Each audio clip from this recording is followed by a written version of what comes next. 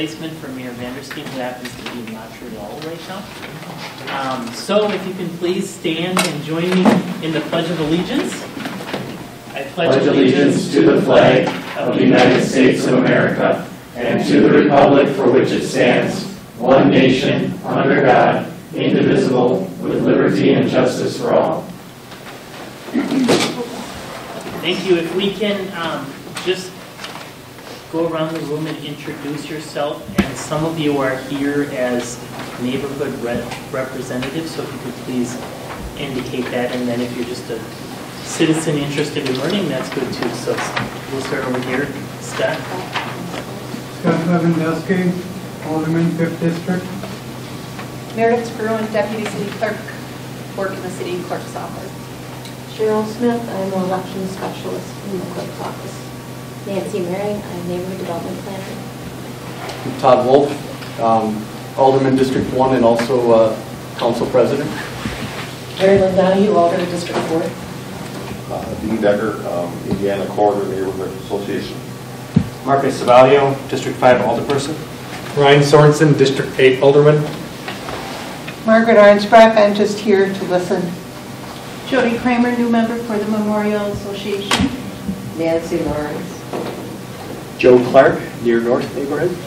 Ellen Murphy, Ellis Historic District. Henry Capitello, Gateway Neighborhood.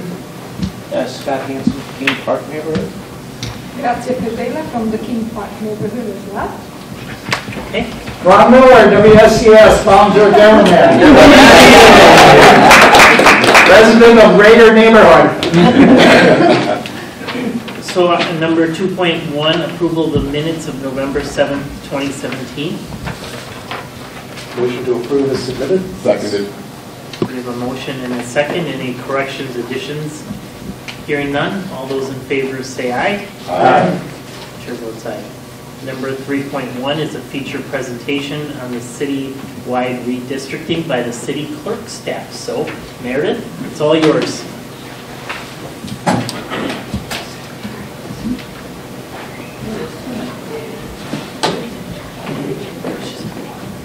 Does it matter which one I use? No.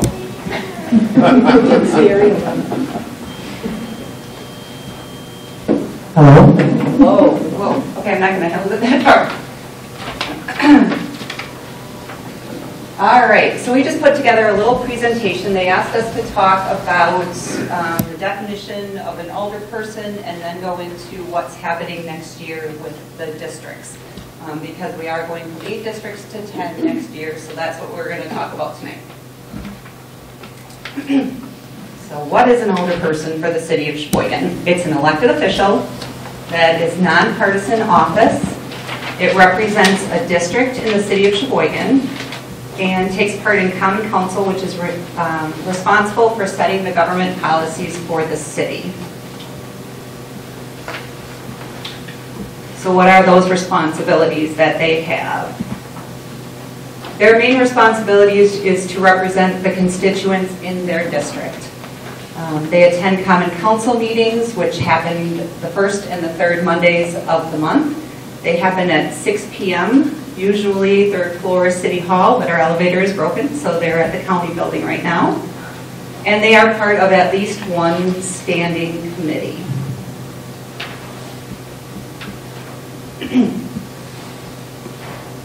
And part of this also, the standing committees, there are 4 right now.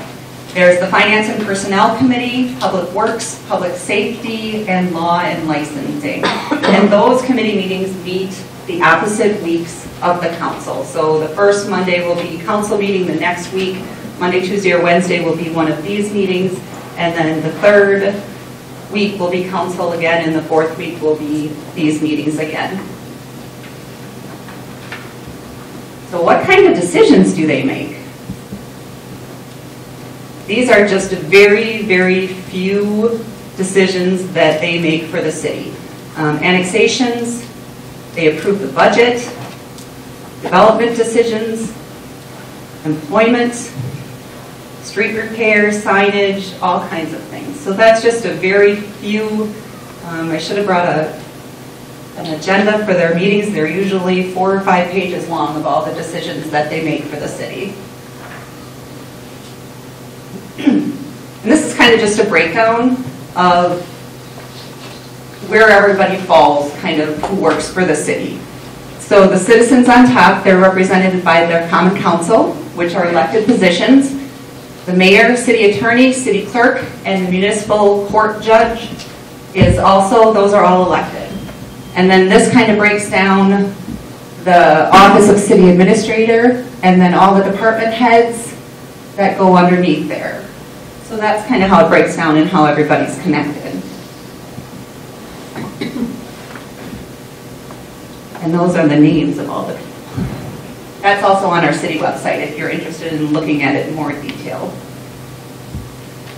So how do those documents become agenda items on the council agenda? We just kept it real simple, but communications from residents is an important thing that,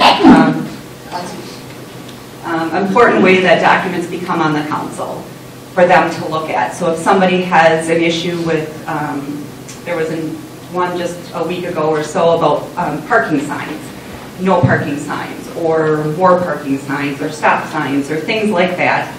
Those are things that would go to council. They would refer them to one of the standing committees. They would look at it and make a decision. So alderpersons and department heads submit items for the council agenda also. Resolutions, ordinances, contracts, agreements, and all those things come through our office because we compose the agenda.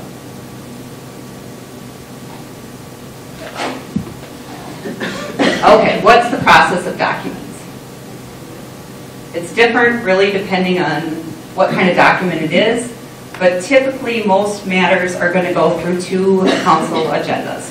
So Common Council is going to look at them twice. The first meeting, the items usually are not discussed, but they are referred to one of the standing committees. So the 16 aldermen or the alderpersons are there.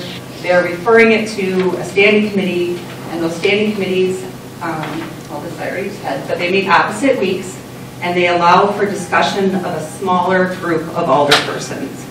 So standing committees are made up of 5 alderpersons, and then they can discuss things in a smaller group. And then those committees make a recommendation to the council as a whole. So that's why they come back to the council a second time, where those decisions can be made, and a final vote can be taken. Understanding committees, and I want to point out that there's citizen members as well as city managers and alders, not just the alders. On the committees. Yes. So the 4 standing committees are the ones that are made up of the 5 alderpersons. There's also committees that city plan, other things that are made, other committees that they're made up of citizens, the city administrator, other people like this committee that meets. It's not made up of alderpersons, it's made up of people from the community. So that's a good point. Thank you. So, can you speak at Common Council? Yes. You can speak, but you have to sign up in our office, what's called public forum. Public forum is optional for 5 community members to speak before the meeting gets started. Well, right after the meeting gets started, I should say. It's a limit to 5 minutes. 5 people can speak, but they can only speak on a topic that's on the agenda. So it's not really a random thing. If there's something that's important to them on their agenda, they can sign up with us. We'll call their name during the meeting, and they get to speak for 5 minutes. They can also speak at standing committees or any of the committees, really, but they have to contact the chairperson of that committee just to let them know that they're coming, what they're speaking on, things like that. Okay, how do they vote? This is a kind of important one, Sue and I talk about it, because when you see it on TV, it looks like it's not real clear how they're voting. They use Chromebooks, and we use a system called Board Docs. And so when it's time to vote, the clerk opens up voting, which they do a couple clicks on the Board Doc screen, and the alderperson then votes on the screen and it comes up to the clerk, which then gets posted on a board like this so you can see who voted which way. Votes are taken individually, calculated, and then displayed on a screen for the public to view how each alder voted. That doesn't happen every single time. Sometimes it's just done verbally. So, all right. Let's get into a little bit more why we're here, and then we'll open it up to any questions that you guys might have. Right now, the city is divided into 8 districts. Okay, there's 26 wards. Well, that's not completely true. Every annexation, we were just talking about this. Every little annexation that happens between when they take the census every 10 years, any annexation that happens creates a new ward, even if there's not somebody that lives there. So right now we have 35 wards, but there's only, out of the 27 through 35, I think we have 2 wards that might have people in them. But we still have to create a ward for any and all annexations. But we usually say 26 wards because those are the main wards. And after the census, the people in those annexations will kind of go into those 26 wards. And we'll go back to that. Right now, 2 alderpersons represent each district. That is wrong. It shouldn't say ward, it should be district. So we have 8 districts, 16 alderpersons. Okay?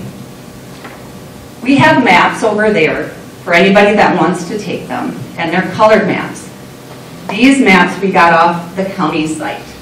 And the reason why we can use the county's maps is because the new districts that we have are going to align with the county's districts. So the county has 10 districts for us, and we are aligning our districts with them. So you can just click through them. Well, I can kind of say, maybe I'll say.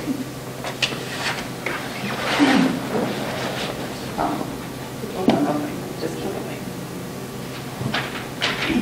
On this handout, this is an article that Sue Richards wrote for the paper, and we have copies for everyone, but it goes through each of the 10 districts and then which wards are in each of the districts, or which wards will be in each of the districts come April. Okay? We also have a handout over there of what wards are in our 8 districts right now. So it's going to be a little bit confusing, I think, for people, because I know one older person came in and picked up papers to run, and the side of the street she lives in is her district, and across the street is now not her district, which was before. So neighbors might be confused on who represents them right now. So let's just go through what's changing. Okay, we've been talking a lot about redistricting, and it's not really redistricting. It's more a realignment of what we currently have. Okay, so nothing's really changing except for what district people fall into. Okay, so there's going to be 10 districts matching the counties. The 20s, and this is going to be really important, the wards stay the same. The polling places stay the same. And so that's really important for people to know, because that's a big deal. And so if they were in Ward 1, they're still going to the quarry. They're still going to the book for Ward 1. It's the same. The only thing that's changed for some people is the older person that they knew might not live in their district anymore and might not represent them. So I think that's the most important thing, is to people to kind of figure out what district they're in now, because the words changed for the districts. And now we will only have 1 alderperson per district. So instead of 16, we're going to 10 come April. Okay, what does this mean? I might have covered this, but we'll go through. Wards stay the same. Polling location and processes will all stay the same. So how you voted before is how you're going to vote now. But you may be in a different district.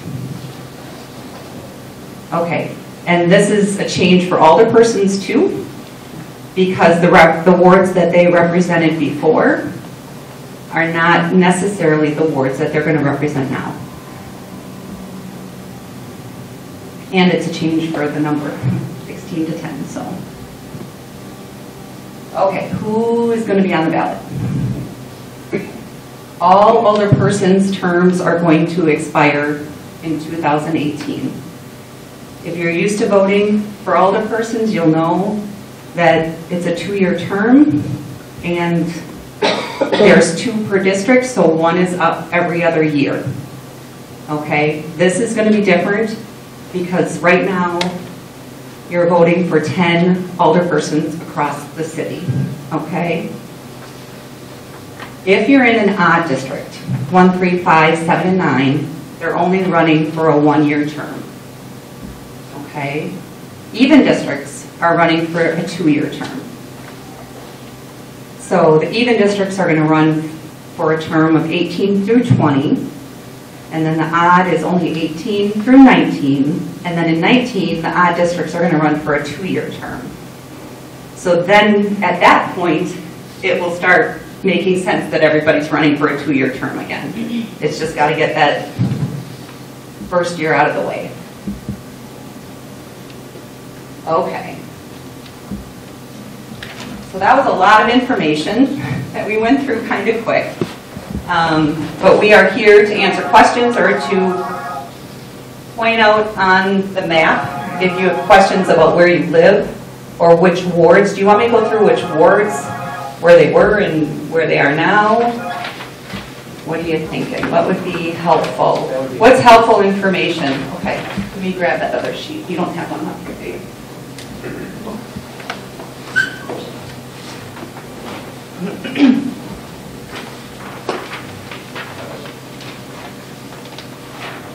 All right. At the clerk's office, we have a list all the time that will give you the breakdown of the districts, the wards, who the alderpersons are, their email address, their telephone number, and when their term expires. So we have this that we can pass out, and when anybody comes and registers to vote, we give them one of these in our office. And this just kind of helps them know who's going to be on the ballot, who represents them in the city, things like that. Okay? Good question. Yeah, so this is the present of what we have right now. This is current. Okay. And this is what it's going to be. And that's what it's going to be. Okay. And you can see then, when you compare the two, you'll really be able to compare, especially who's an alderperson now. Yeah, I looked on it. And where they live and how it changed their district for them. What is the reasoning behind the odd ones running for 1 year and the evens running for 2 years? So we can get them on opposite years running for 2-year terms. Oh. So if they both ran for 2 years, they'd always be up for re-election at the same time. So it's kind of to get that balance back to it. So yeah, it's going to be confusing for the next couple of years, just, you know, making sure everybody is where they need to be, but. Does anybody else want a copy of the current? Just to kind of look at them while we talk about it. Is there a map of the current 8 districts? We didn't bring a map. Sorry. But we would have one in our office, and we do have maps on our website that you can look at. Would the maps on the website, would it be the new ones with the 10 versus the old one with the 8?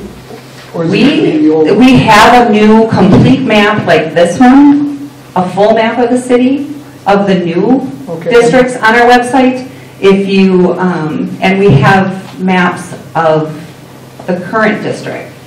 The little maps that we're handing out here actually have come from the county site because they have them color-coded right now for their districts, which are our districts now. If we wanted to get a large one like that, could we get one from the clerk's office? We have bigger ones, yes, but not that big.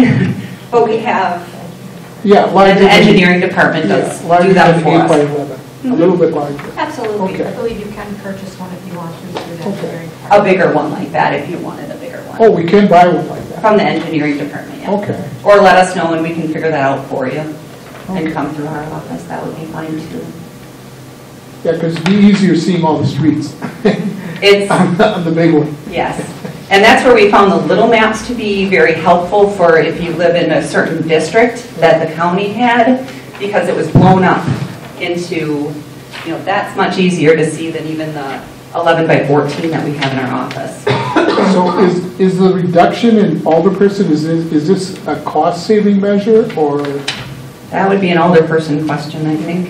is it I the reason? guess I behind can tell you my personal opinion on why I voted for it, it? Okay, which was mainly the fact that there were a lot of complaints, and I'm just giving you my personal opinion. Sure. There were complaints that, you know, some alders weren't following through, answering calls, things like that.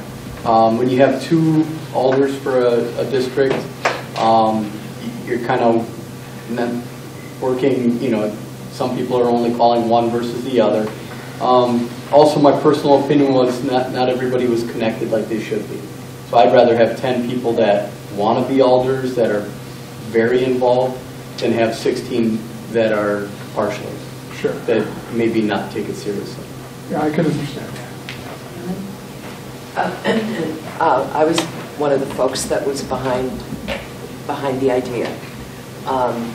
For a city our size, 16 alders is pretty big. Most cities our size, there are fewer alders. Not universally though. You know, there's some that, you know, are as large as we are. The county board, which now has 25 supervisors, used to have 34. You know, it's the second largest county board in the state, so we like things big here in Sheboygan. So the 2 alder per district thing is interesting. At the time that we very first started talking about this 2 or 3 years ago, Bill Waterman was still on the council. He was an alder. And remember, Bill is sort of our informal city historian. And he got up and he said, here's why there are 2 alders per district. Because when this started, the alders went out every night and lit the gas lights. So you wanted to have 2 to share the work of lighting the gas lights. And if there was a crime committed against you, you didn't go to the police, you went to the alder, and then the alder went to the police. So that's why there was, they, you know, kind of felt the need to be 2 people to share the work. So here's what happens. So I'm in my, it's been a while, 6 or 7 years. And the first partner that I had in District 4, which is wards 13, 14, and 15, basically was just never, ever around. He went for 6 months without attending a city council meeting. He ended up in jail. Constituents would try to contact him, and they would have no luck. The alder that succeeded him was more responsive. But he and I took a very, very different approach to problem solving.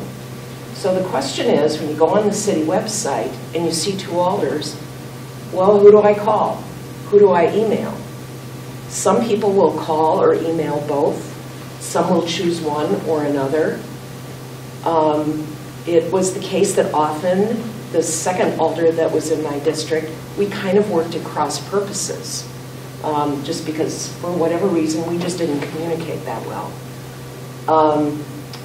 The alder that I share now is fabulous. I love this guy, but he and I, we're pretty much on the same page as we approach problem solving, because that's what we do as alders for our constituents, is we try to solve problems. You know, people call, we got problems, you try and solve those problems.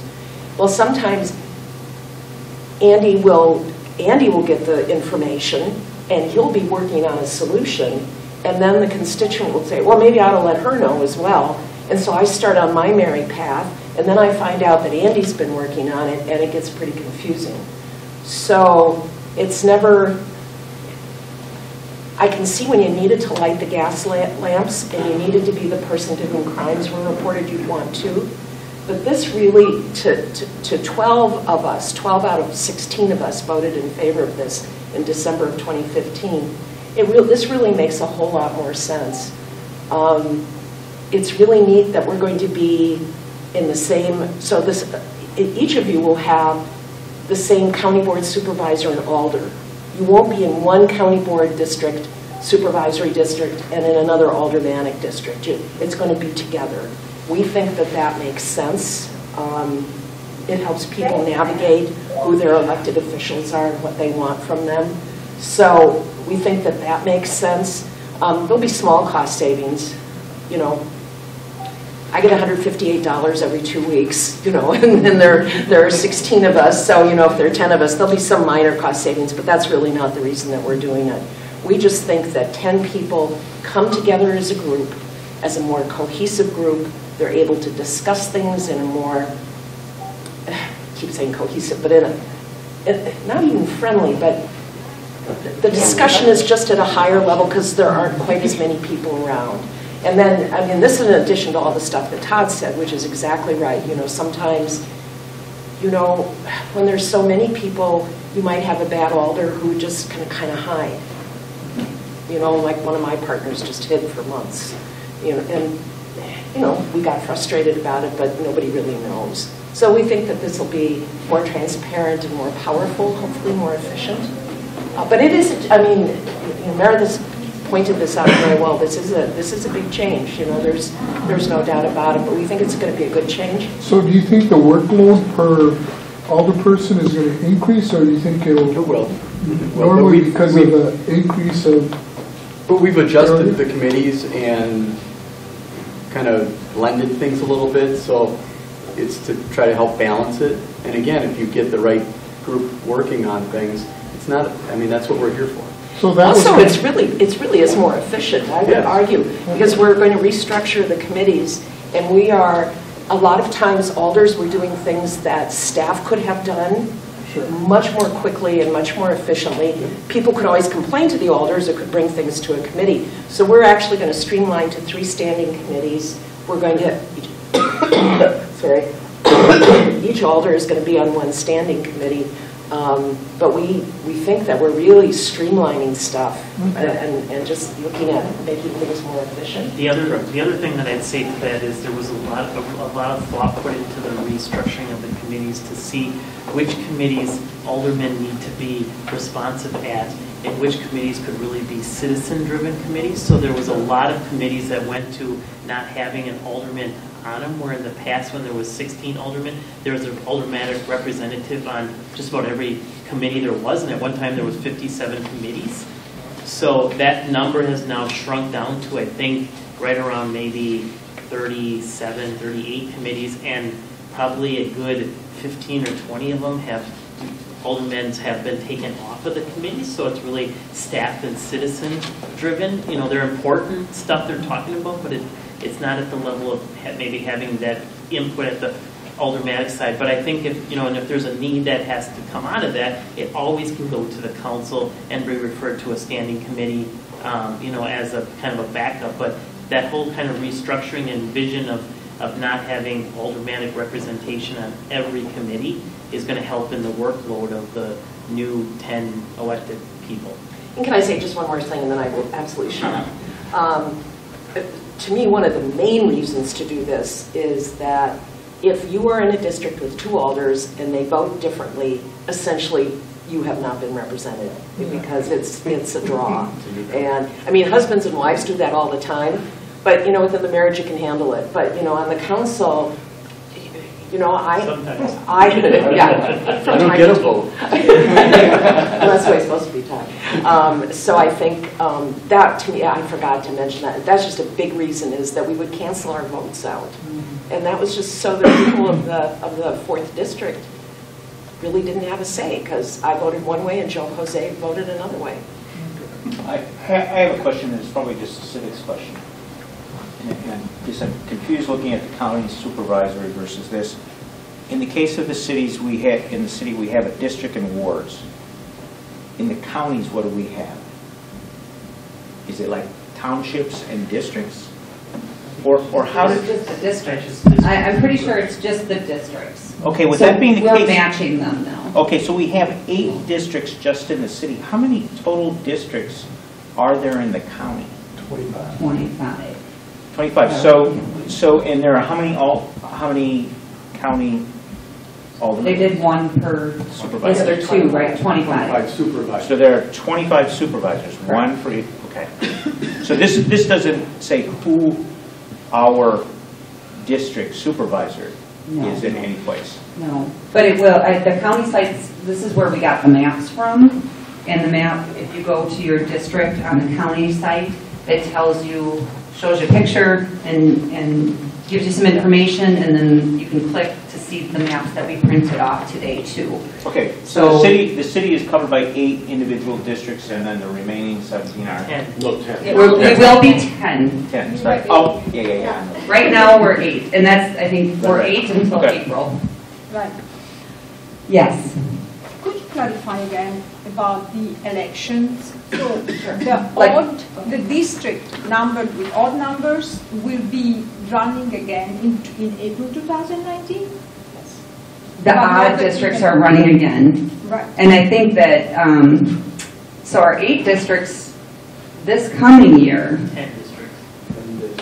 I know, but right up until April, they're still represented By 8. by their 8 districts and their 2 alderpersons, even though people are going to be voting for their new districts and 1 alderperson. Right. And that's the confusing thing. So changing our maps and everything on our website isn't current information until April, after the election, when new people get sworn in, and that doesn't happen until the middle of April.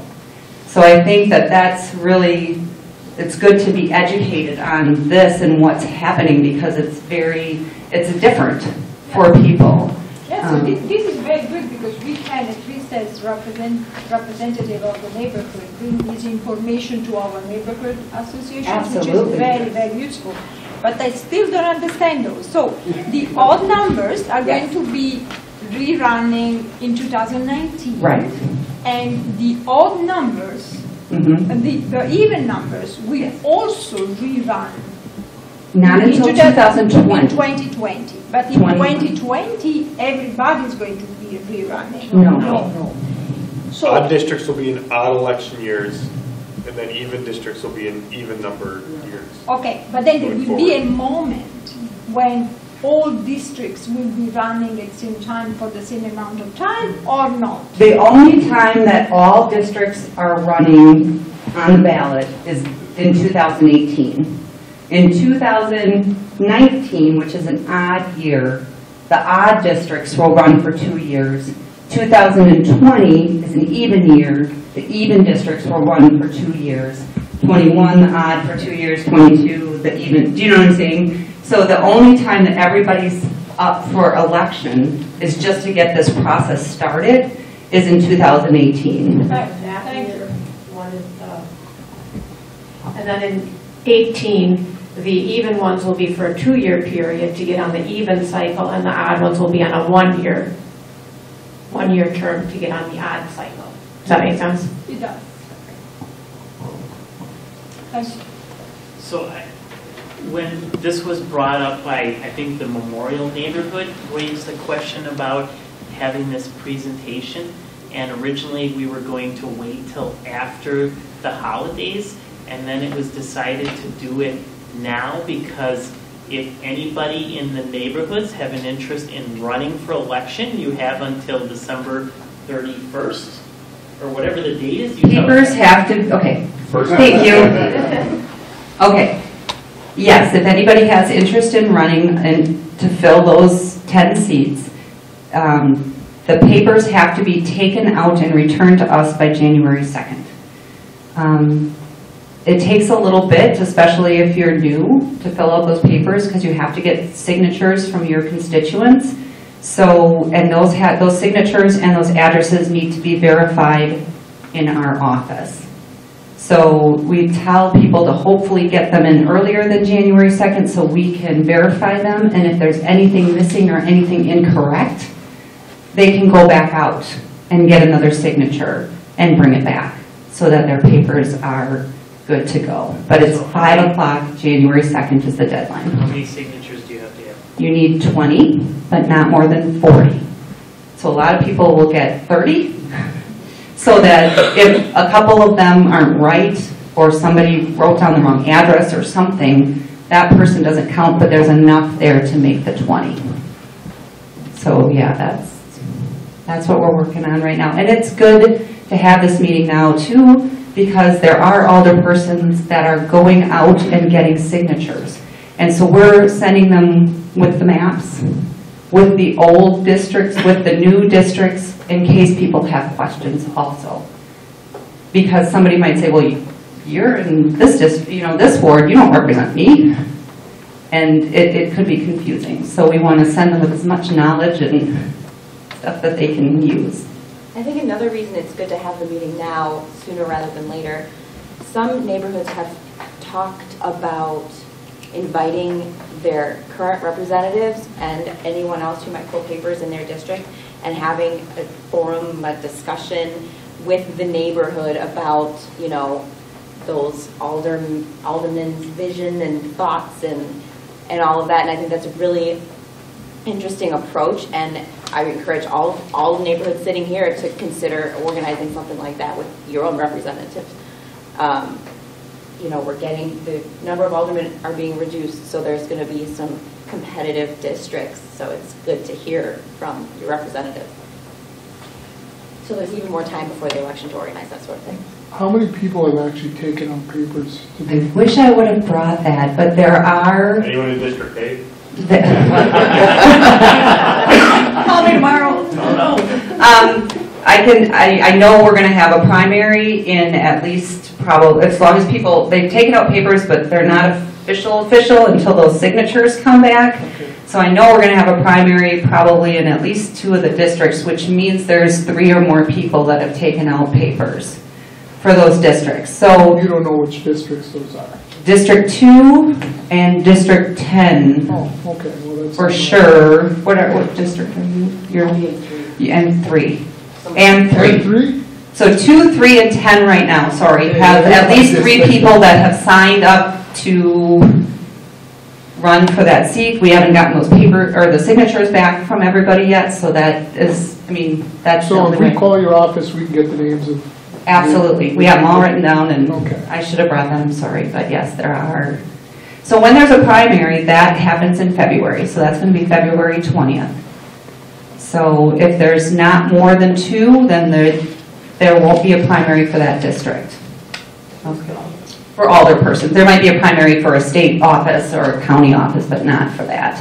And then in April, everybody will be on the ballot. So when you say that there will be most likely primary for at least 3 of the districts, it means that there are new candidates for those districts in addition to the previous alderpersons? Well, District 2, currently, this new district, I don't know if you saw this paper, but it has 3 current alderpersons. Yeah. And so the thought is, and the signatures aren't back, but that one has 3. District 3, there is a new person. So there's the 2 current ones that would represent that and a new person. And District 10, right now we have 1 current alderperson. There's 3 on here, but 2 new people in addition to 1 current. But it is also possible that current alderpersons are not going to recandidate themselves. Correct. We've had some non-candidacy, it's called non-candidacy papers, where they come in and say, absolutely, I'm not running. And that is public information, so if we contact you to have that information, absolutely. It will be available to the absolutely. Very good. Yep. Any other questions? I think there is. So this sheet is really helpful too, because it tells you where to go to register to vote and everything else.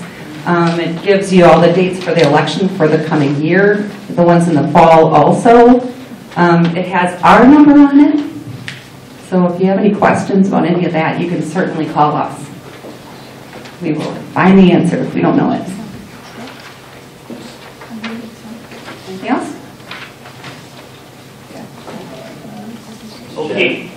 So,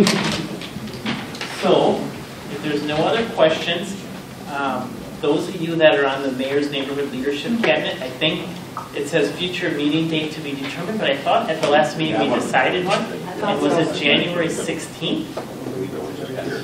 It is? Okay. Yeah, that's what you have down. So it's January 16th, it's yet to be determined where it's going to be, but we'll get that out to you as soon as we find out. We talked about an idea earlier, 3 sheets. Yeah. Did you say fishing? No, 3 sheeps. 3 sheeps. Ice fishing, so that might be a good idea. Call it ice fishing. Is there any other questions? Yes, I have another question. It's like, when I look at these, the alder person, could you, if we were calling, could we find out what ward do these alder persons live in? Because the wards and the districts overlap now. Is that correct, from one to another? So that someone who may be in one ward at this point is going to be in a different district in the future. So, it happened, yeah. I was District 1. I am District 1. Okay. But I will be, if I get elected, or when I get elected, I will be District 2. And what ward are you in? In which ward? Right. I want to say I'm in Ward 2. But Okay. District So 1 originally went over. And in my example. Okay, Todd. I get it. In my example, so I'm currently District 4 and I cover wards 13, 14, and 15. I'll be in District 3, which covers wards 11 and 13. So I will only have 2 wards. They'll be bigger, but 11 will be a new ward for me. It'll be a place where I haven't knocked on doors and things like that. And your associate in that ward is Andy Ross. Right. Which district will he be in now? Well, if Andy decides to run, we would be running against each other. Because he also lives in Ward 13 and District 4, so he would be running in District 3, representing wards 11 and 13. Because you confirmed, though, that to qualify for candidacy, you have to be resident in the district. Correct. Okay. Correct.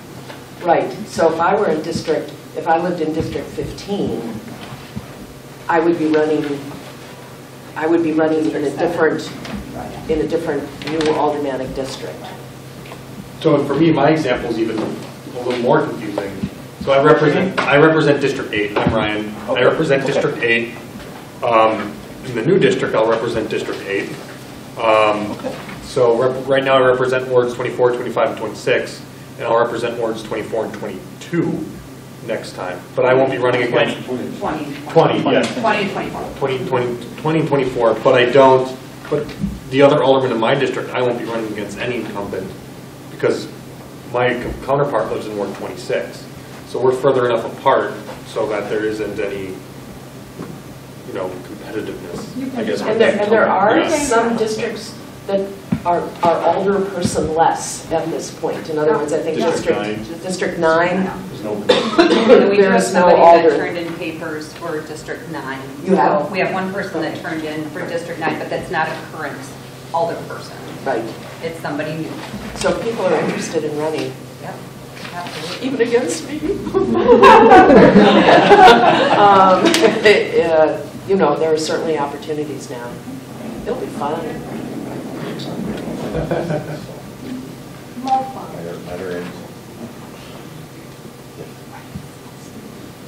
Any other questions? If not, go ahead. I was just going to say, it was a very educational presentation. I mean, a lot of information was covered, and it was covered very well. Yes. I didn't know what to expect, but I did get all of the information, and you did a fantastic job telling us all the changes. So you tell Sue Richards that you did a good job. Right. So you are the new Sue Richards then? Not yet. Not yet. Not a couple weeks yet. But you will Yes. be, right? Yeah, January 8th. The new city supervisor. The new city supervisor. Yeah. Very good, thank you.